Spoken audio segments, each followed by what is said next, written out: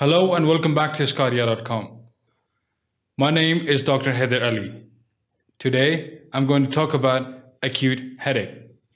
With sqadia.com, you can enjoy thousands of lectures at home or anywhere. Let's go to the outline.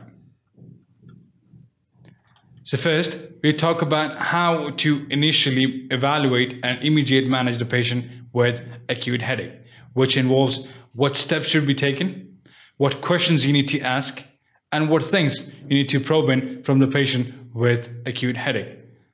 What are the life-threatening injuries or life-threatening problems that can be identified with simple questions which you need to ask in a patient with acute headache.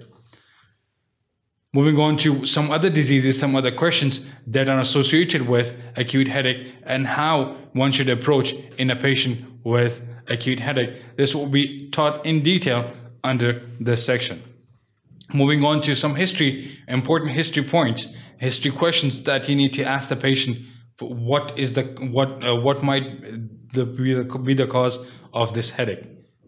For example, any patient with new onset of pain, worst headache of life, that's a serious thing to be considered.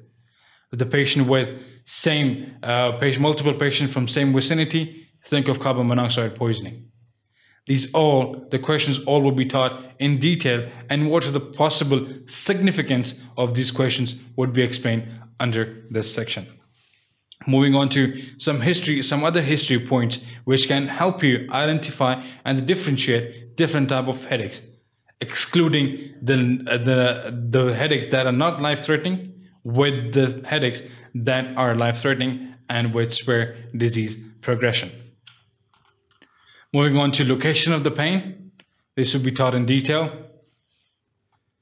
Then there's some physical examination. What would you find on a general physical examination, and what physical examination could tell you anything about the disease that's underlying the cause of the headache, which includes some skin problems, scalp and head physical examination, neck and the back physical examination, some neurological examination, and some miscellaneous findings. Some detail about the radiological studies. What is the significance of the radiological studies in a patient with headache and some brain abnormalities?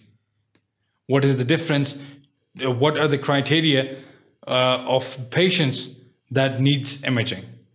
And who are those patients that need imaging? Not every patient should be going for imaging. There are certain limitations, there are certain criteria for a patient who should go for imaging and radiological studies. Some lab investigations which include cultures, what is the significance, what to look for in these cultures, some blood count, what to look for in this blood count, erythrocyte sedimentation rate, and much more will be taught under this section. Next will be some common treatments of the common diseases that present with headache in emergency department. What are the drugs we could use in mild, moderate, and severe headache? What are the treatment options do we have? And what are the routes that should be taken for these medication? Next will be some detail about some special patients, which includes pediatric population, elderly population, immunocompromised, and pregnant females. What to look for in pediatric population and elderly population, what should be considered more in these patients, and what are the risk factors or the disease or the life-threatening problems that can occur in these special patients. Next would be indications for hospitalizing the patient. The disposition of a patient would be taught in detail under this section.